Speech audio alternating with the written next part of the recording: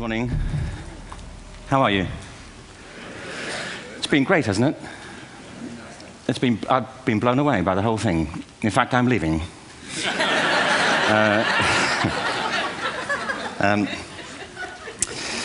There have been three themes, haven't there, running through the conference, which are relevant to what I want to talk about. One is the extraordinary evidence of human creativity in all of the presentations that we've had and in all the people here. Just the variety of it and the range of it. The second is that it's put us in a place where we have no idea what's going to happen in terms of the future. No idea how this may play out. I have an interest in education. Actually, what I find is everybody has an interest in education. Don't you? I find this very interesting. If you're at a dinner party and you say you work in education, actually, you're not often at dinner parties, frankly,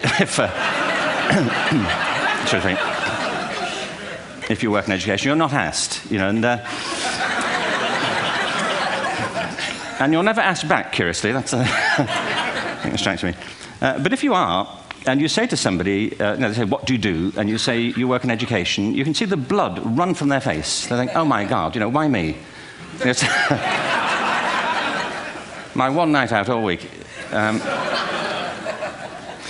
But if you ask people about their education, they pin you to the wall. Because it's one of those things that goes deep with people. Am I right? Like religion and money and other things. So I have a big interest in education, and I think we all do. We have a huge vested interest in it, partly because it's education that's meant to take us into this future that we can't grasp.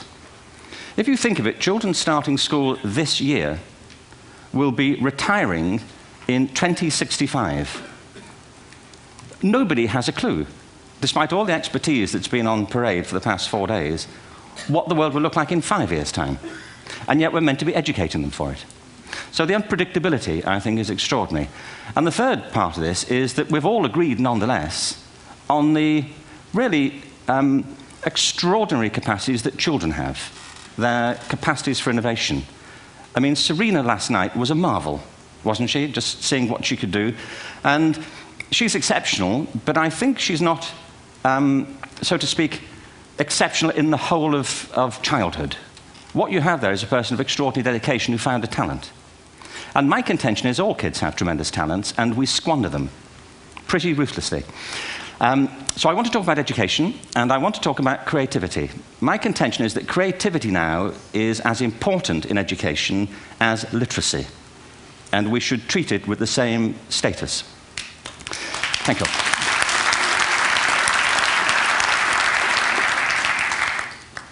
That was it, by the way. Thank you very much. So, 15 minutes left. Well, I was born... No, I had a great story recently, I love telling it, of a little girl who was in a drawing lesson. She was 6, and she was at the back drawing, and the teacher said this little girl hardly ever paid attention. And in this drawing lesson, she did. And the teacher was fascinated. She went over to her and she said, what are you drawing? And the girl said, I'm drawing a picture of God. And the teacher said, but nobody knows what God looks like. And the girl said, they will in a minute.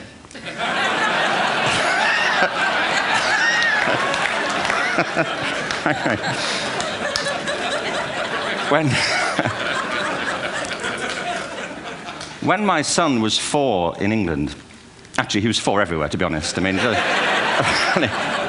if we're being strict about it, wherever he went, he was 4 that year. But he was in the Nativity play. Do you remember the story? No, it was big. It was a big story. Mel Gibson did the sequel. You may have seen it. I don't know. It was Nativity 2. But James got the part of Joseph, which we were thrilled about. We consider this to be one of the lead parts. We had the place crammed full of agents and T-shirts, you know. James Robinson is Joseph. He didn't have to speak, but do you know the bit where the 3 kings come in? They come in bearing gifts, and they bring gold, frankincense, and myrrh. This really happened. We're sitting there, and they, I think, just went out of sequence. Because we talked to the little boy afterwards and said, you know, are you okay with that? And they said, yeah, why was that wrong? They just switched. I think that was it. Anyway, the 3 boys came in, little 4-year-olds with tea towels on their heads, and they put these boxes down. The first boy said, I bring you gold. And the second boy said, I bring you myrrh. And the third boy said, Frank sent this.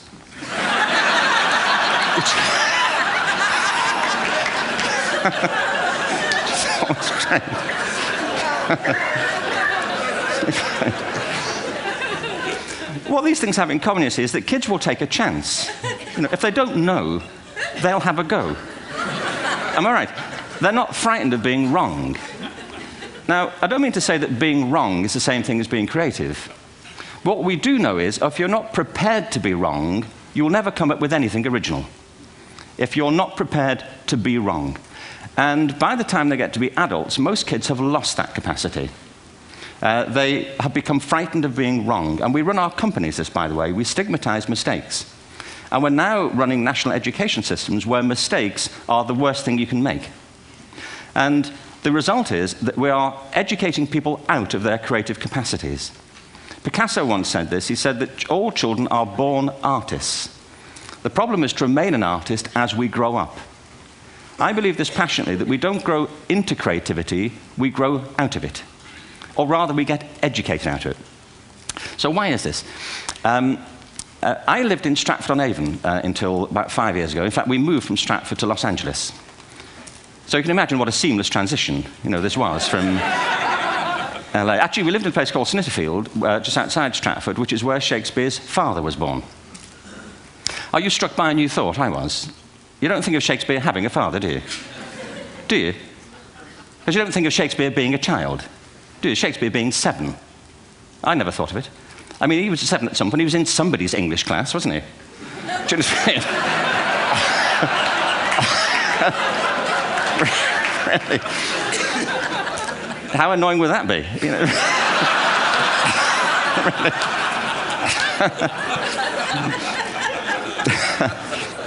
Must try harder. Being sent to bed by his dad to Shakespeare. Go to bed now, to William Shakespeare, and put the pencil down, and stop speaking like that. It's confusing everybody.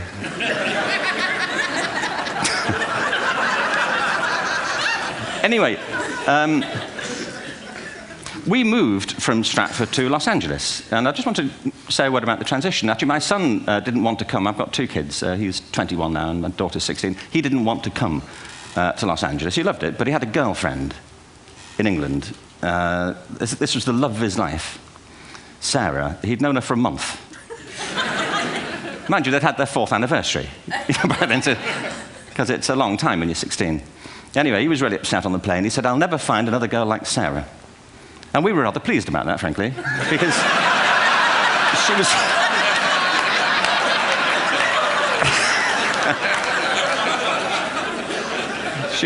she was the main reason we were leaving the country.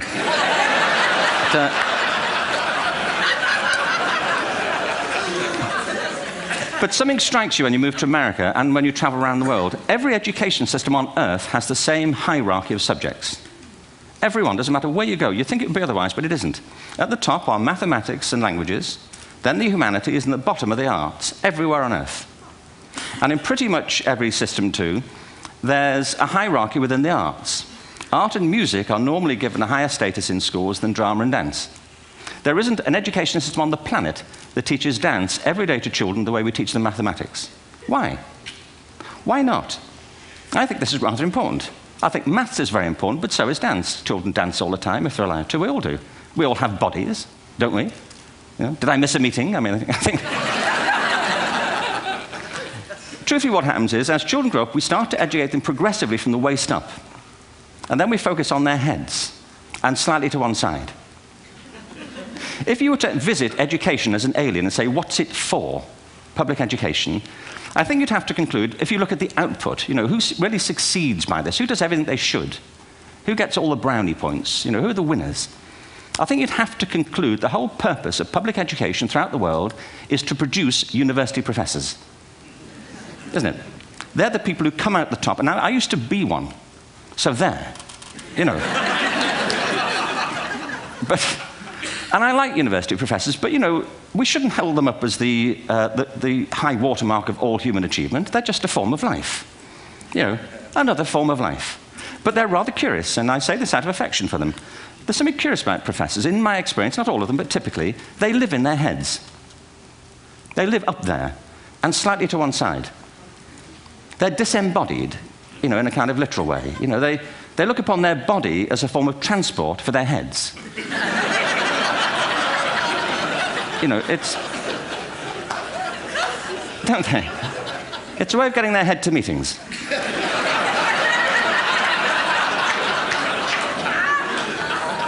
If you want real evidence of out-of-body experiences, by the way, get yourself along to a residential conference for senior academics and pop into the discotheque on the final night. And there you will see it. Grown men and women writhing uncontrollably off the beat. Waiting to it ends so they can go home and write a paper about it. Now, our education system is predicated on the idea of academic ability. And there's a reason. The whole system was invented around the world. There were no public systems of education really before the 19th century. They all came into being to meet the needs of industrialism. So the hierarchy is rooted on two ideas. Number one, that the most useful subjects for work are at the top. So you were probably steered benignly away from things at school when you were a kid, things you liked, on the grounds you would never get a job doing that. Is that right? Don't do music, you're not going to be a musician. Don't do art, you won't be an artist. Benign advice, now profoundly mistaken. The whole world is engulfed in a revolution. And the second is academic ability, which has really come to dominate our view of intelligence because the universities designed the system in their image. If you think of it, the whole system of public education around the world is a protracted process of university entrance. And the consequence is that many highly talented, brilliant, creative people think they're not, because the thing they were good at school wasn't valued or was actually stigmatized. And I think we can't afford to go on that way. In the next 30 years, according to UNESCO, more people worldwide will be graduating through education than since the beginning of history. More people. And it's the combination of all the things we've talked about, technology and its transformational effect on work, and demography and the huge explosion in population. Suddenly, degrees aren't worth anything. Isn't that true? When I was a student, if you had a degree, you had a job. If you didn't have a job, it's because you didn't want one. And I didn't want one, frankly. So, but now, kids with degrees are often heading home to carry on playing video games because you need an MA, where the previous job required a BA, and now you need a PhD for the other. It's a process of academic inflation, and it indicates the whole structure of education is shifting beneath our feet. We need to radically rethink our view of intelligence. We know three things about intelligence. One, it's diverse. We think about the world in all the ways that we experience it. We think visually, we think in sound, we think kinesthetically, we think in abstract terms, we think in movement. Secondly, intelligence is dynamic. If you look at the interactions of a human brain, as we heard yesterday from a number of presentations, intelligence is wonderfully interactive. The brain isn't divided into compartments. In fact, creativity, which I define as the process of having original ideas that have value, more often than not, comes about through the interaction of different disciplinary ways of seeing things. The brain is intentionally, by the way, there's a shaft of nerves that joins the two halves of the brain called the corpus callosum. It's thicker in women. Following on from Helen yesterday, I think this is probably why women are better at multitasking. Because you are. Aren't you? There's a raft of research, but I know it from my personal life. If my wife is cooking a meal at home, which is not often, thankfully, but if she's doing... No, she's good at some things. But if she's cooking, she's dealing with people on the phone, she's talking to the kids, she's painting the ceiling, she's doing open heart surgery over here. If I'm cooking, the door is shut, the kids are out, the phone's on the hook. If she comes in, I get annoyed. I say, Terry, please, I'm trying to fry an egg in here. Really.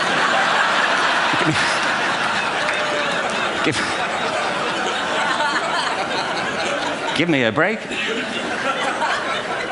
Actually, do you know that old philosophical thing? If a tree falls in a forest and nobody hears it, did it happen? Remember that old chestnut? I saw a great T-shirt recently which said, if a man speaks his mind in a forest and no woman hears him, is he still wrong?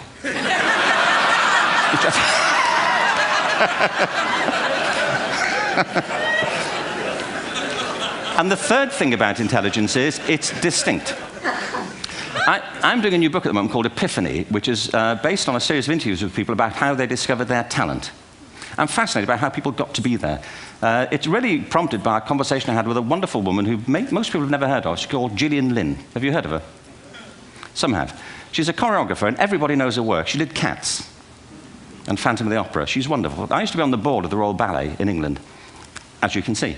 And anyway, Jill and I had lunch one day. I said, how'd you get to be a dancer? And she said it was interesting. When she was at school, she was really hopeless. And the school in the 30s wrote to her parents and said, we think Gillian has a learning disorder. She couldn't concentrate, she was fidgeting. I think now they'd say she had ADHD. Wouldn't you?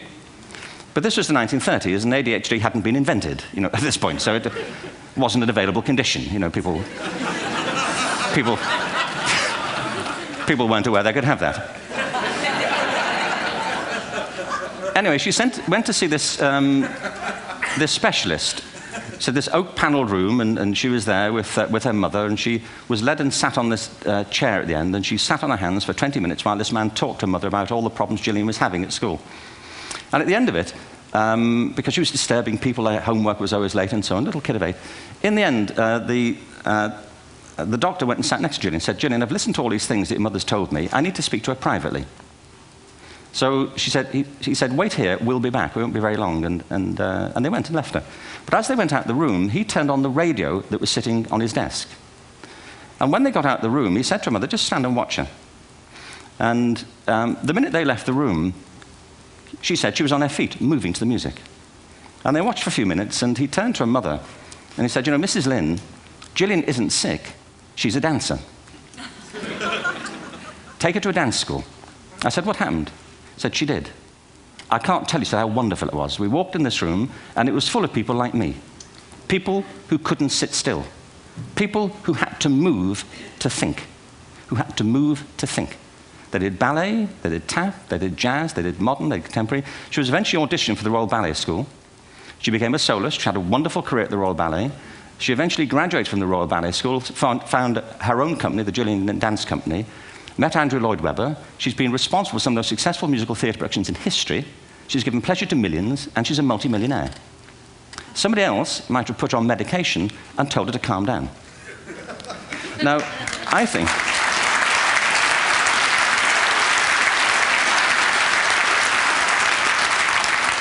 What I think it comes to is this. Al Gore spoke the other night about ecology and the revolution that was triggered by Rachel Carson. I believe our only hope for the future is to adopt a new conception of human ecology, one in which we start to reconstitute our conception of the richness of human capacity. Our education system has mined our minds in the way that we've strip-mined the earth for a particular commodity, and for the future, it won't serve us. We have to rethink the fundamental principles on which we're educating our children. There was a wonderful quote by Jonas Salk, who said, if all the insects were to disappear from the earth, within 50 years, all life on earth would end. If all human beings disappeared from the earth, within 50 years, all forms of life would flourish. And he's right. What TED celebrates is the gift of the human imagination. We have to be careful now that we use this gift wisely and that we avert some of the scenarios that we've talked about. And the only way we'll do it is by seeing our creative capacities for the richness they are and seeing our children for the hope that they are.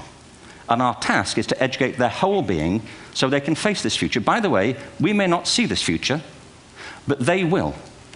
And our job is to help them make something of it. Thank you very much. Bravo. Here, here.